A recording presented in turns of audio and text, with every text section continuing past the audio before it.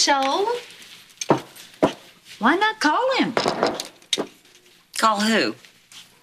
Adonis, the architect. Oh, God. You know what? It is official. You have really, really lost your mind. This could be your date with destiny. And it could be a big, fat disaster. Well, so what? You won't know until you try. Oh, man, you are not going to stop pushing this, are you? No, I just want you to get on with your life, you know? Move along. If it's not going to be with Tad, then with somebody else. And you think that Rob is that someone else? I don't know.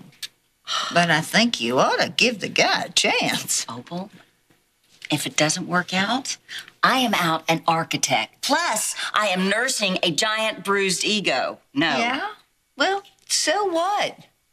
You've lived through worse than that, haven't you? At least you can say you gave it a go. And failed? Again? Opal, I'm just not ready. I just wish I could make her understand. Oh, Colby will come around. It's not that I don't love Stuart. It's that I need for her to get that I can't have him. You don't have to explain to me. I've been there. When I found out that Kathy was out there being raised by somebody else, I lost it.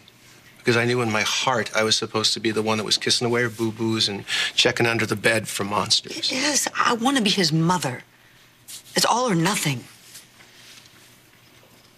What, you think that's selfish? No. I think it's about as human as it can possibly get. Who wants, what they almost had in life living right down the street from them? And I don't get a vote. No, maybe not, but you do have a friend. A good one. Ready to do whatever, whenever you need it. I never wanted that company to begin with. I certainly never asked for it. Fusion was just dumped in my lap. And you have done wonders with it ever since. Well, thank you. I mean, I must admit it was somewhat gratifying. But I don't want to focus on lip gloss and perfume for a company that isn't mine. I don't know. Maybe I'm supposed to be helping people.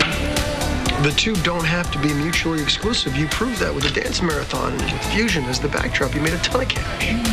It's a good start. But the truth is, those children, they still need us. And they'll have us, Eric, I promise.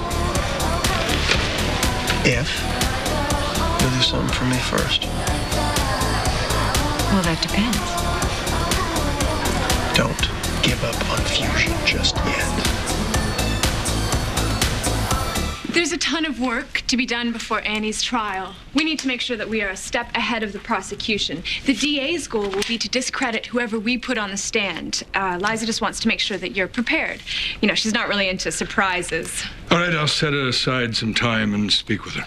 Well, actually, since I'm here, I just thought maybe we could run through some stuff now. What you plan to say when you're on the stand. I think that's rather obvious, don't you? Humor me. Well, my wife hid the truth because she was trying to protect me.